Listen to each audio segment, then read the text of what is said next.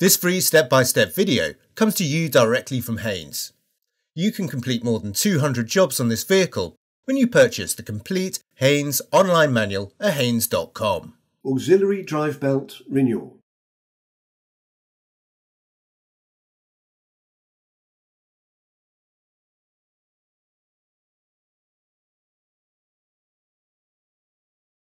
Open the bonnet by pulling the lever in the driver's footwell and releasing the underbonnet catch.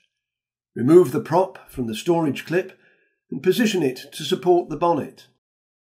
Firmly apply the handbrake and chock the rear wheels. Loosen the right-hand front wheel nuts.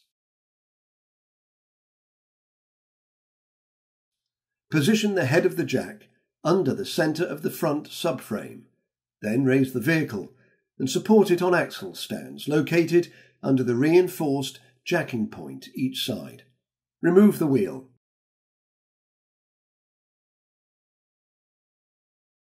Remove the wheel arch liner on the right-hand side. Release the upper arch liner plastic rivet and then the lower arch liner plastic rivet. Remove the lower front screws and spoiler, then release the front part of the arch trim. Release the front section of arch trim and move it out of the way. Working under the right-hand front wheel arch, release the tension on the auxiliary belt by turning the tensioner clockwise using a spanner or socket. Slip the belt off the pulleys, then release the tensioner. The belt can now be completely removed. It's recommended that the tensioner unit is replaced at the same time as the belt.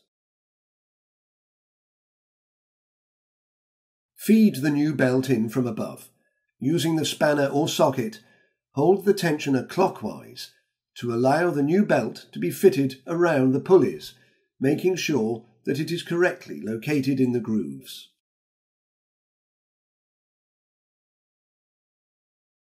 Refit the wheel arch liner. Clip the front of the arch trim into position. Secure the wheel arch liner by fitting the inner clip, then the upper and lower plastic rivets. Next, refit the spoiler, securing it with the two lower screws. Refit the wheel and tighten the nuts by hand.